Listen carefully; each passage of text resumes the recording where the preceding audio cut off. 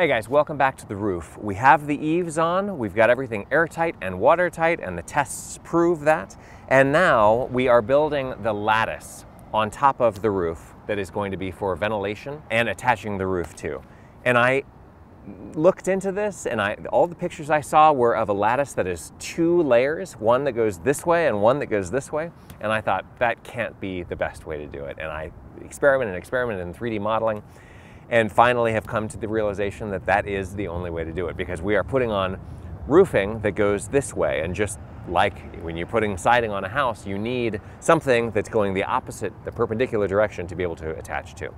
So I tried to cut it in half, but that's just not going to work. So first thing you're going to need is blower, because the roof is covered with little bits of gunk that you're going to want to make sure not to step on, number one, to penetrate this stuff, and also to make sure that it's not going to get underneath your tape. You are going to be making holes in the roof, and so for sealing up this Solitex Mento, I have little squares of Vanna tape, which is the same exact material that this is, even though it's a different color. You make a hole, you notice a hole, you seal it up, not a problem.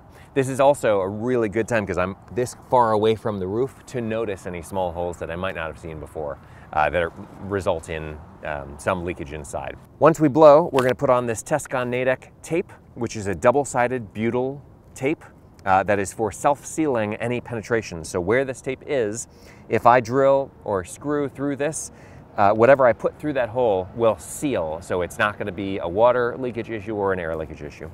I'm using a roller for putting this tape down. It really adheres well and kind of fills in the terrain in this Mento.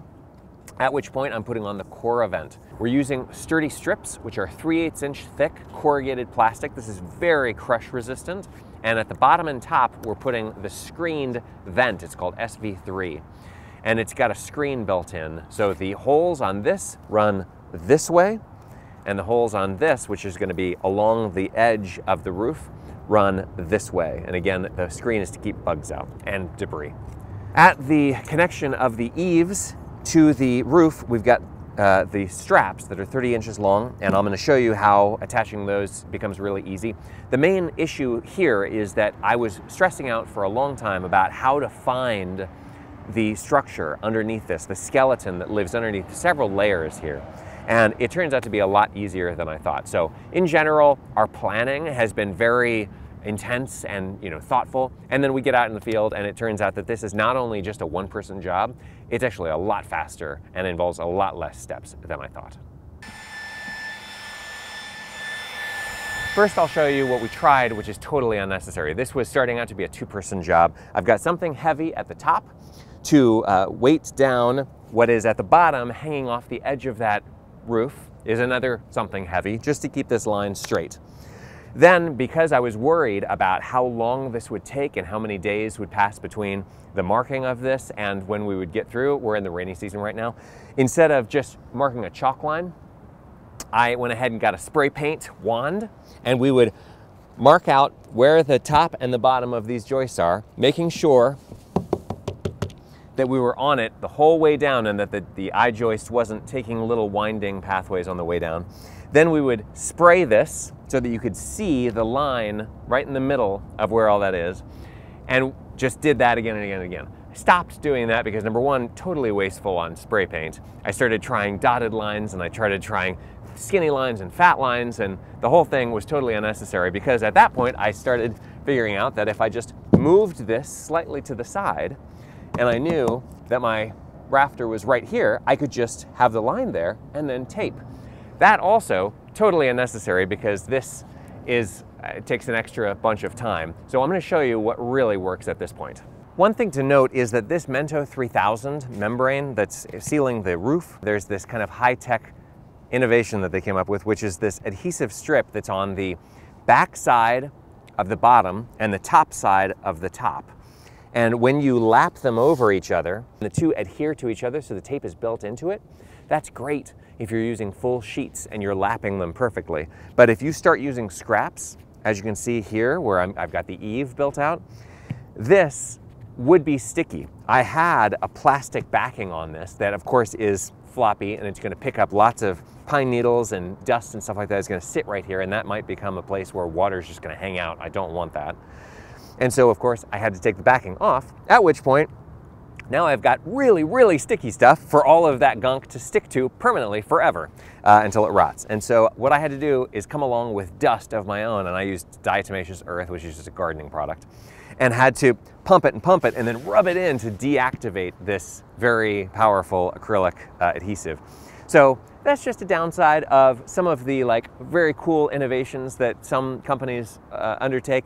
It was nice for some things, for other things, a total nightmare. So I'd say that this, I'm not a huge fan of after having used some scraps. Now, instead of worrying about marking out with a string line where all of this is, I can absolutely just find this by knocking, which is the old-fashioned way. I can use my fist, which is also the old-fashioned way. I have tools, I'm not an ape, so I can do this a better way. I've got my roller with me, which I have to use anyway because this stuff is pressure activated. So I need to be able to press it in. And all I have to do is start at the bottom. This is also a really good stretch. I'm enjoying my life today. It's a nice day, not having to wear a hard hat because nothing is on top of me. I have marked out where the joist down there is here. So I've got a little bird mouth mark. And then I can find where the end of the joist is that makes up the eave. Normally, for somebody who makes a PBS television show, brands being plastered all over everything is a nightmare. It's kind of the bane of our existence. But in this case, since there's writing all over this, I'm going to use that writing to find where this stuff is. So I just made my localization of where the rafter is, and I can see that it's on this mu symbol down there. I think it's mu. I never took calculus, but I can start there and meet it up with where my mark is right up here. Give it a quick pass and then press down to make sure to really activate that adhesive. Now I simply take a scoot up, use my roller. It's on the very end of my Connect logo right here. And so I'm just going to press it down there. Light pass, heavy pass, and so on and so forth. And when you're done, you should be able to look down this strip and see the semblance of a very straight line that would be the joist underneath. Ultimately, it's not important whether you're floating a little bit, half an inch to each side, because number one, this thing is 2 inches wide and my dimensional lumber underneath is 1.5 inches. And also, if I miss later, I will be able to just angle my fasteners. As long as I'm fastening through this butyl tape, I'm not hurting my weather barrier. I'm going to stay oriented this way. This is just a little nerdy tips and tricks if you ever do this or have a crew doing it. I stay downslope the whole time, so when I hit the peak, I'm going to turn around the other way and be scooting down the other side, the opposite way. Now I'm straddling the edge of the house right here. The enclosure is this way. The eave that we added on in one of the last couple videos is here. In order to make this work, the structural engineer spec'd these 30-inch straps. And on these gable ends, this is a rake wall, we have these 30-inch straps that are echoing blocks that we put in. So we basically switched the orientation of the joists on the inside, the roof rafters. I did not take the backing off this because it's really not important that this tape stick to the strap, since I'm nailing the crap out of this thing. Every single nail hole is filled with 10D nails all the way out. This was very sturdy to begin with, but now it's like the ground. Yeah, I'm very impressed. The strip that's going here needs to be over some kind of a structural member. So I've got it over the edge of the house, which has got a ledger on the outside and a rim board on the inside. There's a kind of a big block sandwich there. So this I need to have be over this, because what I'm going to come along with in a minute is the lattice that runs perpendicular to this. This gap is not important because the lattice is going to go over these strips all the way down until they meet up with the opposite end, which is exactly the same as this, with these little 1 cavity deep cross members. I'm going to put another one of these here. This one happens to be located right in the space, the middle of this strap, has no nails in it, and so I will need to drill if I want to be able to attach my lattice that's the 1x4s through to this. I'm going to have to drill through every one of these, but I know for a fact that I'm, number one, over a structural member, and number two, I'm not going to hit a nail because that would be bad. So out here, I'm going to add another Cor-a-Vent sturdy strip outside of this so I don't have to drill. And I'm going to use the exact same sturdy strip at the edge as well. Because of the flashing that's going to go here, I don't need to use that screen, the SV3. And for these strips that are going to go on the edge here, I'm just taping directly to the sturdy strips and then adhering them down instead of running the tape first. By the way, this gap that's left at the top, I don't care about because the perpendicular pieces are going to just come here and up at the top. Up here is another detail that I just wanted to point out. We're going to have 2 inches of exterior rock wool insulation on this wall, which is a very tiny wall now that I've added this eave. So I'm going to add this insulation, and I'm going to actually keep on going up into the eave just to bolster the roof insulation so that my insulation layer is continuous, and that's one of the principles of sound building science and enclosure building. So in order to place this SV3, the vent piece that's got the screen there at the top edge, I want to make sure that I'm not putting that up inside of my rock wool, because obviously then it's not going to breathe at all. So I built this little jig that's going to help me locate 2 inches of rock wool and then the full depth of this, because first I'm going to put down my sturdy strips and I need to place them so that the end of them is no closer to the wall than the end of this. Then I come back along and I can add the SV3 at the top.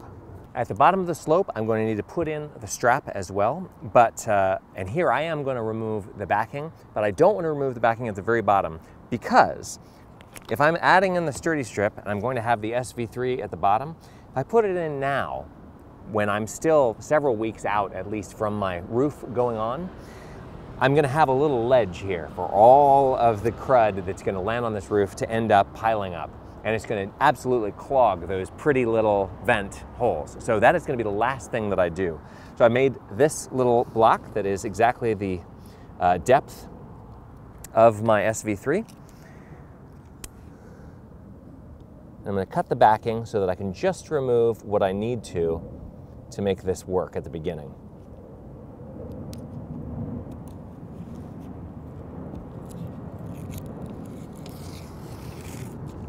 This 30-inch strap, probably any size strap, has a little middle section where you can see there's an extra space. That's going to need to go right in the middle there. So I'm going to place this in the middle of my tape and midway across my seam.